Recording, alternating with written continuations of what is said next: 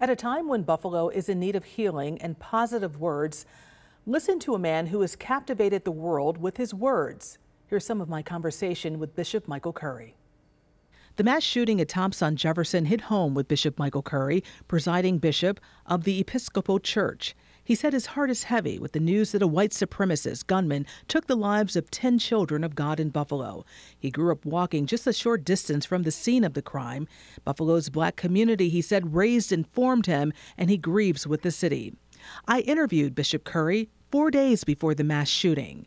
We discussed what he says is needed in the world: love. My sister, we have got to do it, and more than that, together. Most remember him from delivering the powerful wedding sermon for Prince Harry and Meghan Markle, The Power of Love. When love is the way, when love is the way. It was breaking new ground to show us what our common humanity can look like at our very best and at our best moments. Curry, a Hutch Tech grad, grew up on Hamlin Road and still gets with his childhood friends, including a local judge.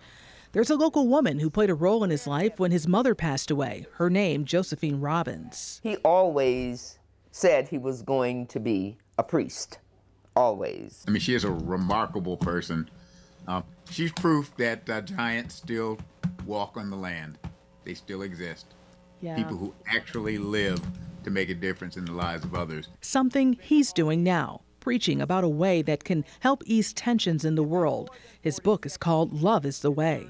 But why do we have to tell people that love is the way? Well, I think on some level we do understand. Our world is on the edge of war in Ukraine.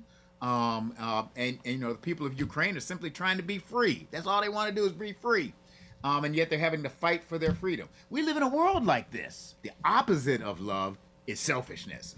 And that is the most destructive force and power in the world. It is selfishness that is behind bigotry, racism, hatred, homophobia. It is selfishness that is behind any person putting down another person so they can puff themselves up. But love, you see, is the opposite of that. Much more from him on Community this Saturday.